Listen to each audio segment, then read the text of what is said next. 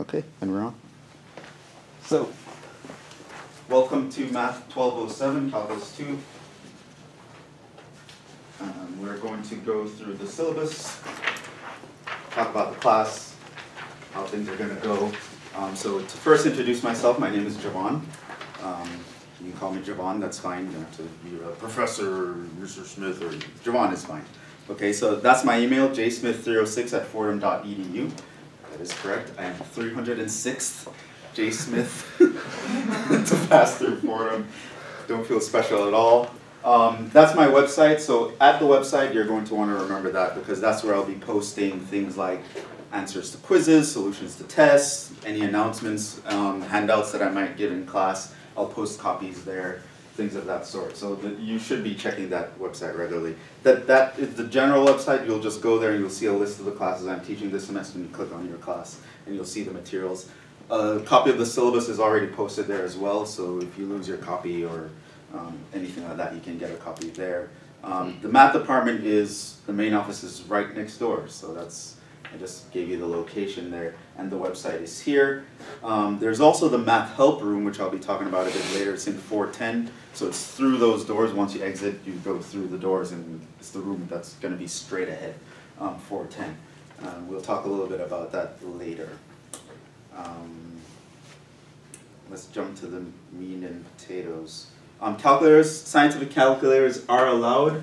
I will try to write my test though so that you don't absolutely need a calculator. I would prefer if you try to not use them as much as possible. You might have to use them on homework, but in class I'd rather you kind of not use them to build good habits. The grading chart is here, so that's how your grades will be assigned. But more or less it's just kind of a guide. I will grade on a curve.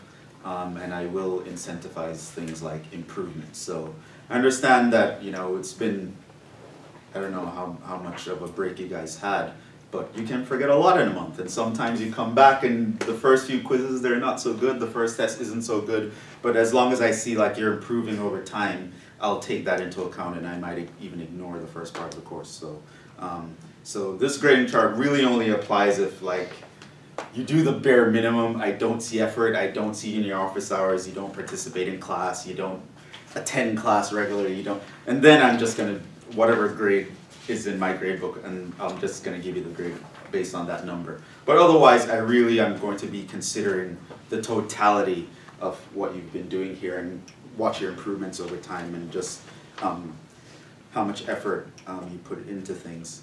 So more or less, you can, you know, for effort, you can, unless it's an A. Like if you're getting an A, it has to be, you really get an A. A's are about not only effort, but you have to be getting the results. You have to make the grades. But other than that, you know, you can go from, I'll bump you up from a B minus to a B, or a B to a B plus, or a B minus to a B plus for things other than, you know, you get the idea. It's going to be, I'm really going to look at how you've been doing, progressing over the course of the semester, and if you're really getting things after a while. Even if you have had a rocky start, I don't want that to actually hold anyone back. How your grade is made up is actually here. So I will have quizzes, and those will account for 20% of your grade. The quizzes are weekly. You'll have a quiz every week. Okay, unless that week we're having a test, you'll have a quiz. So expect them. I'm going to be testing you all the time to make sure you're following what we're doing in class. And so expect a quiz every week, every Tuesday usually. I'll just probably do it on Tuesday. So you study over the weekend, and then by Tuesday you come in and you take a quiz. There's written homework. That's where 10% of your grade. The list of homework problems is on the second to last page, I believe, and we'll discuss that a little bit a bit later. But that's where you'll get your written homework. The textbook we're using is the Single Variable Calculus by Stewart. You can buy the entire book, especially if you have to go beyond Calc 2 and you know you need to do Calc 3 and higher. You can buy the larger book. But we use the Single Calculus version, the 8th edition by Stewart. And that's where your homework problems are going to be taken from. participation, so I am giving you points for attendance, and hopefully, I like when you guys talk back to me and we kind of have an engagement going on, so I can kind of know where you guys are following me when you're not. So participate in class, all that, and I will be taking attendance pretty much every class. Usually if I give a quiz, I'll probably use the quiz as the attendance, but other than that, I'll be roll calling. It'll help me learn your names and so on. So there's also that. There are going to be in-class tests as well. Their dates are to be announced, but their relative positions, again, you can see in the topics list. So the tests are not cumulative. So the exam 1 is only on these topics here. Exam 2 will only be on these topics. Exam 3 is only on these topics. Exam 4 is only on these topics. The final is cumulative. So the final is everything. So you should expect exam 1 after we complete section 6.8, for example. And I'll kind of announce when the exam is coming up. You'll know roughly within a week or so before an exam is going to come up. But that's where they will relatively fall in line. So that's how you do that. And again, you can see here, these are the sections we're going to be covering. And these are the assigned problems that we will be, you'll have to do for homework that are from the textbook. Okay? There's also a recitation section to this class. It's in the room next door. I believe that's on Wednesdays at 10:30. So in that class, I'd rather use it to actually go over homework problems and things like that. So some of these homeworks are hefty, so you should for sure attempt them on your own, but anytime you're stuck with anything, recitation is where you're going to kind of clear up your confusion and any misunderstandings that you might have from class. I'm not going to devote too much time in class on going over homework, so that's what the recitation is going to help you with. So here I'm mostly going to be introducing you to the ideas and talking about the important ideas you're going to want to apply to the homework and apply to solving problems and apply to how you want to think about these things. But recitation is where you're going to do your homework. But do attempt the problems on your own first, right? Don't go in there cold turkey, right? Try them first and then go and discuss them with your recitation leader and your classmates. Okay, and again, there's the final exam. That's 35% of your grade, and that one is cumulative. And I might even count it for more than that, especially if I realize that you do well on the final, because that is everything from the beginning. So even if you had a rocky start, and I realize on the final you really mastered those topics now, I'm not going to count it against you. Yes, moving on to the next page. Makeup, standard makeup policy, only for very good documented reasons, like medical emergencies or death in your families or things like that. You can talk to me. A little blurb on attendance, about I'll be taking attendance at the beginning of class. Don't accumulate more than 5 unexcused absences. And I talk about how you can get excused for an absence or lateness here. Okay, let's talk about expectations. Work ethic, don't slack off. This class is actually pretty tough in the sense that we really have a lot of ground to cover. Calc 2 is one of those real densely packed curriculums. So we're going to have a lot of topics to get through. So you really don't want to kind of, oh, I'll wait till the first test and study the day before. You're going to get in trouble. Start from day 1, start working hard, start doing the homework. Always stay on top of it, right? Because once you slip, it's going to be hard to catch up in this class in particular. Calc 2, out of all the calculus sequences, I think, is probably the most packed one. So you'll have less leeway here than you will have in than you had in Calc 1, and than you will have in Calc 3, I'm pretty sure. Don't underestimate the class. Try to read ahead. If you have the textbook, you can read ahead in the textbook. You can Google things, check Paul's online math notes or YouTube or whatever. But just try to get your head working on the ideas before we actually cover them in class. That will actually be a lot better for you. And you don't have to understand it fully, but have some sort of idea of what we'll be talking about. Because you have all the topics, you know ahead of time what I'll be talking about. So you should do that. Okay, so section on homework. So this talks about the homework. They will be written, you'll hand them in to me, and you must hand them in according to these specifications here. So there are 5 points, and if you have any questions about those points, basically show all your work, staple it, label your homework properly, write neatly, things of that sort. And again, I will be grading for the homework. Prerequisites, of course you need Calc 1. If you're in this class, I would assume that you did 1206 or its equivalent. And I will assume that you have mastered the material. So I'm not going to be going over, oh, here's how you differentiate x squared. I expect you to remember all that stuff. Okay, so if you don't remember all that stuff, you need to take this weekend, again, don't put it off. Make sure by this weekend you're on top of your Calc 1. I'm going to assume you remember how to differentiate things, how to apply the power rule, the quotient rule, the chain rule, the product rule. I'm going to assume you know how to do implicit differentiation. I will assume you know how to find the equation of a tangent line. I will assume you know how to integrate, find the area under a curve, and how you can integrate using techniques up to integration by substitution. Okay? So there's like regular integration with the power rule, and there's integration by substitution. I'm going to assume you know that. When we start doing integration techniques, we're going to pick up after that with integration by parts. Okay, so I am going to expect you to remember your calculus. Of course, remember your pre-calculus and algebra as well. So be sure you know how to simplify things, how to factor, how to do limits, how to solve equations, solve inequalities, deal with polynomials of all types. Sketching curves, we're actually going to do some curve sketching as well, and that will help you as well in Calc 3. So sketching is something we will be doing.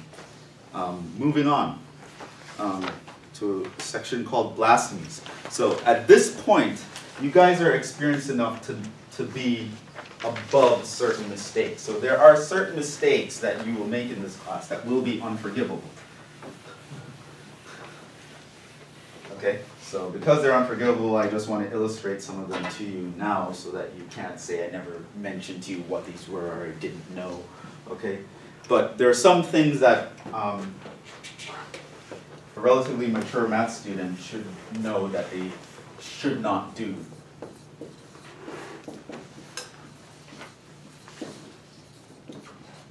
Do not do under any circumstance. Right? No matter if they have a gun to your head or whatever, you don't do these things ever. Okay, so one of these things is canceling across sums.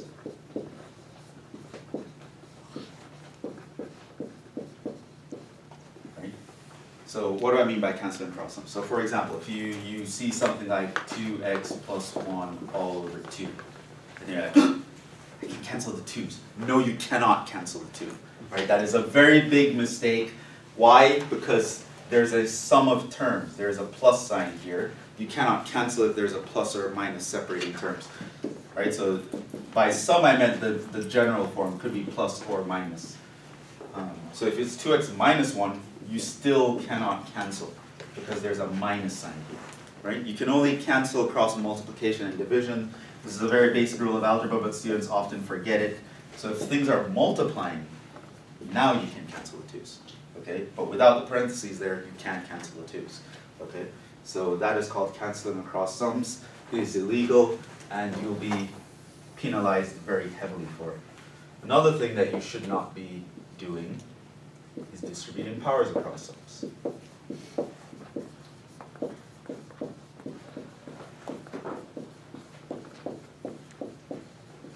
Again, a very common mistake in algebra and pre-calc and, depending on the class, Calc 1, but I do not expect you guys to be doing this.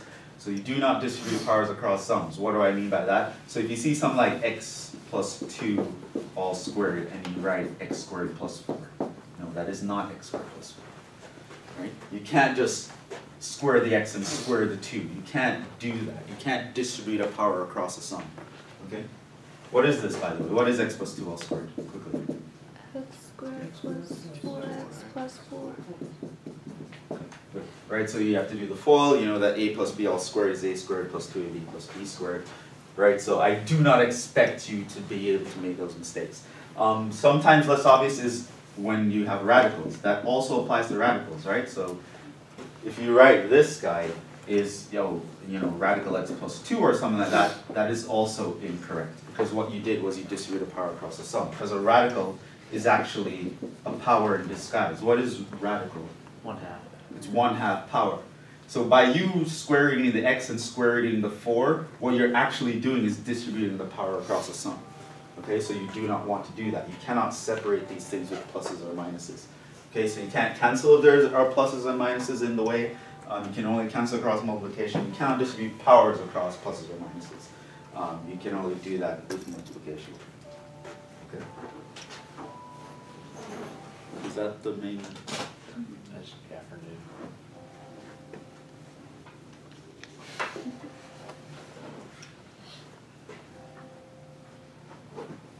My first semester teaching at the last college I was at didn't have a bell. I'm like, is that someone's phone? Is that, what is that? Okay. Does that every hour.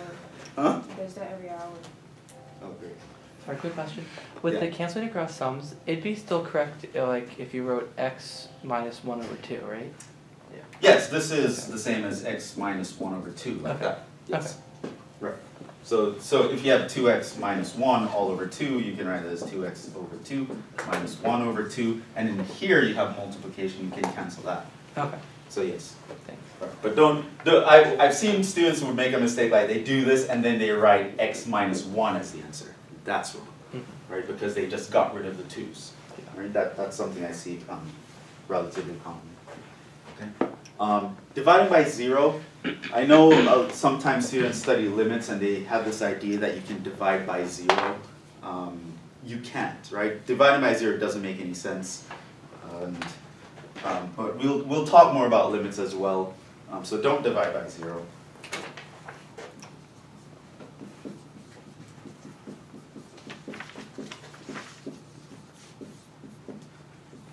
Well, not 0 factorial, 0. We'll talk about factorials later as well. So like something like 1 over 0 is meaningless. Right? So you might see things like the limit as x approaches 0, say like 1 over x squared. That would be, does anyone know what that is? It's infinity. Right? And so sometimes students think that, oh, what we did was we substituted the 0 and 1 over 0 gives you infinity. But that's not necessarily true. This is a limit. You're not actually plugging in 0. You're just getting closer and closer to 0. It's a very different thing from being at 0. Right? Another thing that can illustrate that you can't just take that as a rule. What is this? It's plus or minus infinity depending on which limit you're analyzing. Yes, but what does it mean to be plus or minus infinity? It means like it does not exist. Right? Because remember, for a limit to exist, the directions have to, whether you're coming from the right or the left, you should get the same answer. In this case, remember that this graph looks like that. If you're coming from the right, you're going to positive infinity. If you're coming from the left, you're going to negative infinity. So this guy actually doesn't exist. Right? So you're dividing by 0. It's something that doesn't make any sense, and things can change depending on where you are. But you can never actually get to 0. With limits, you're just approaching 0. You never actually get to a point where there's a 0 in the denominator. Even writing that down is blasphemy. You don't divide by 0. Okay. So I don't think you guys studied logarithms in your calc class. So probably point 4 you won't be familiar with, but we will be familiar with. I will give you those rules, and you'll see what I'm talking about when we get to that mistake. Another mistake is thinking of not doing the product rule or the quotient rule when you should, things like that, right? So the derivative of a product is not the product of the derivatives, right? The derivative of a quotient is not the quotient of the derivatives, right? So things like that I expect you to know. That also applies to integrals. If you're integrating a multiplication of two things, you can't just integrate each piece individually. It's not going to work. That's actually incorrect. Okay, so that's another thing. 6 is not necessarily something that you shouldn't do, but it's something that I'd rather you do. And that is use your parentheses properly, right? So let's say I told you that f of x is something like x squared minus 1, and I asked you to compute what is f of x plus h minus f of x all over h. How would you compute that? x plus h squared minus 1. And you could put all of that in parentheses if you wanted to. You could, yeah. Minus parentheses x squared minus 1.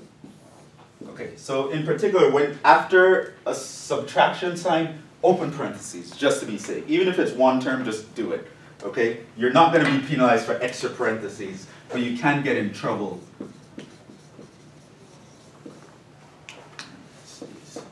All right, but you can get in trouble for not having them, because this sign has to distribute. Okay, and if you don't put the parentheses there, you might forget. You could even put parentheses here. They're not necessarily, but it's not going to be wrong if you do it. So if you're not even sure, just do it anyway. You're not going to get in trouble.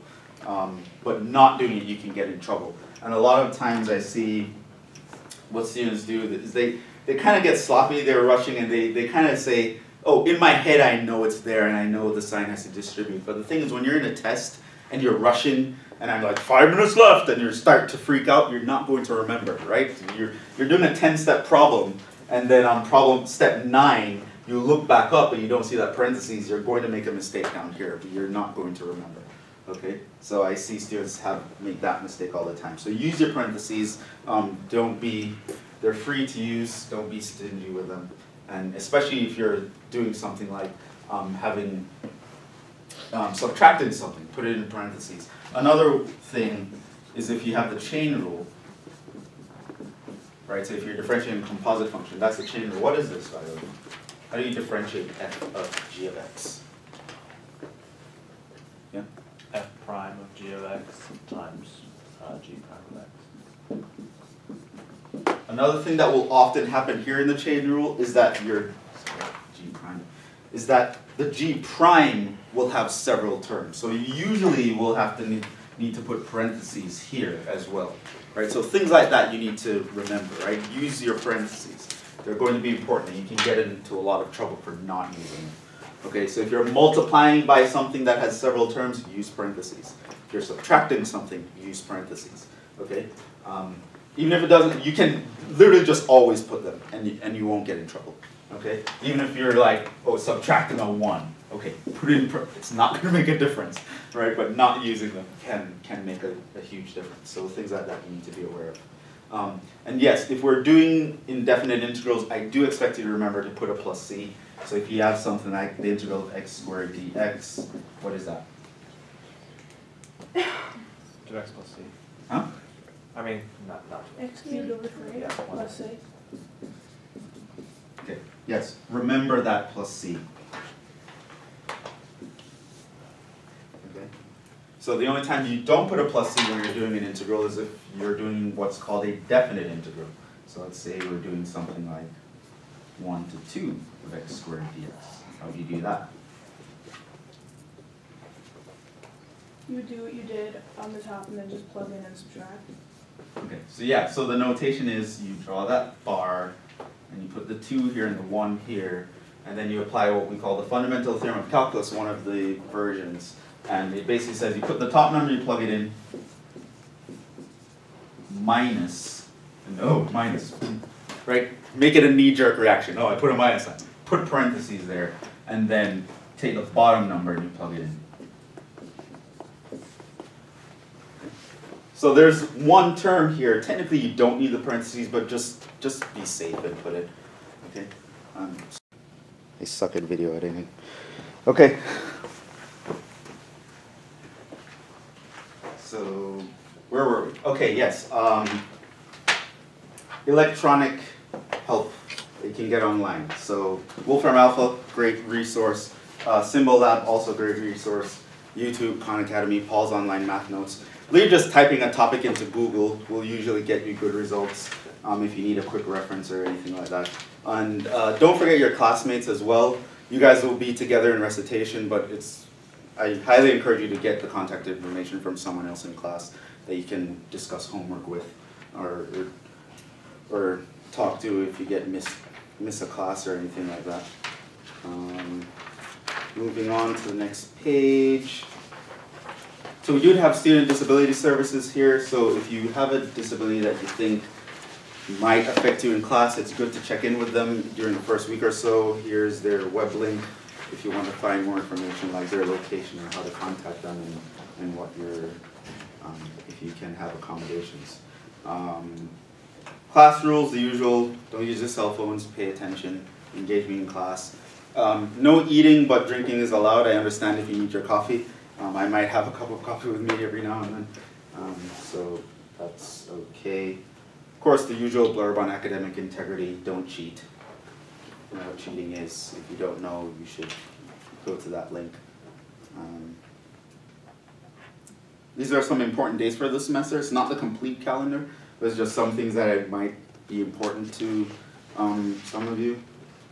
So you can see that. So classes begin here. Probably one important thing. I'm hearing sounds all over the place. This clicking thing, beeps and clocks going off. Okay. Last day to withdraw from the class is March 21st, for example. Okay, so that's an important date. So hopefully you will be in the groove by then. You would have had enough quizzes and tests to be able to say for sure if you're doing well in the class, and so you might know if you want to stick around or not. After that date, you're here to stay. You know, spring recess, days that were closed, reading days, and your final exam. Our particular exam hasn't been scheduled yet, but once it's scheduled, it will be during that week. So don't plan on traveling during that week. So May 8th to May 15th.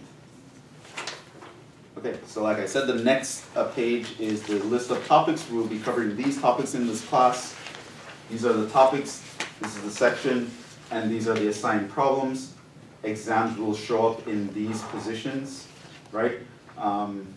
So I can't say exactly how long I will spend on each topic, but I will be going in this order, okay? So I'll always be going in this order, so you'll know what to expect. Yeah? So the assignments, for example, the first one, Yeah. that will be due tomorrow then, so it's assigned on the. So assignments, they're due after I complete the topic in class. Okay, so if I'm doing a topic and I'm like, okay, that was it for this topic, let's move on to the next topic. That topic I just completed is due the next class. So the assignments are not scheduled either, they're on a rolling basis. So once I complete something on the board, the assignment for that is due next time. So there could potentially be two due for the class after Yes, one there could covered potentially. topics. If I cover 2 topics in a class, which probably won't happen. Yeah. Well, it might. Well, it might happen later on. Yeah, so you'll have all that homework due the following class. Or conversely, if we only cover, part of one topic in a Then class. it's not, then nothing is due. Okay? So when I complete a topic, that's when the homework is due.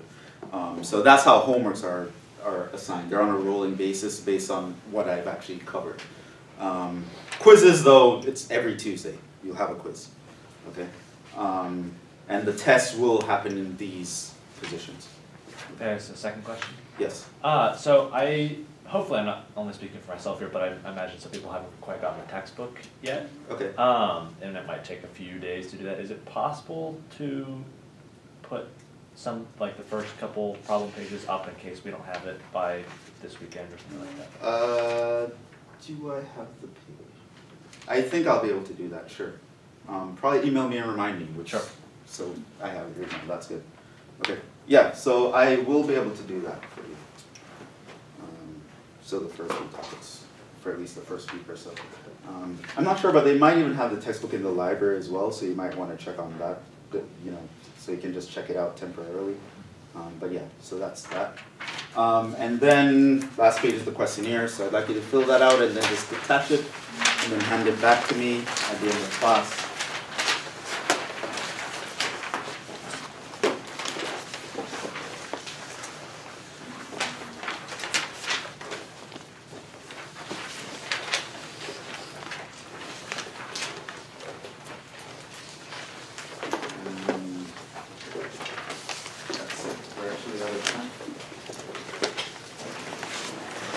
Are there any questions before we go?